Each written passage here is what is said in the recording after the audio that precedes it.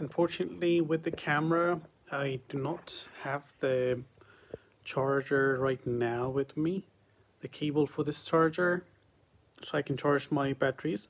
However, the camera has an issue with the lens. I think it switches on, but it just doesn't take picture for some reason. It gives an error at the top of the screen. There's an error number. I have tried to resolve it, but I couldn't, so I've left it for over 5 years now. I haven't touched it, so I'm just trying to sell it.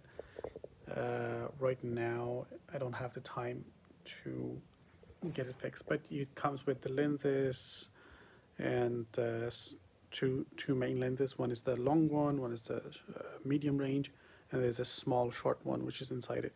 And then you can get a stand which you can use. The big is a very nice stand as well to use, and it comes with these bags as well.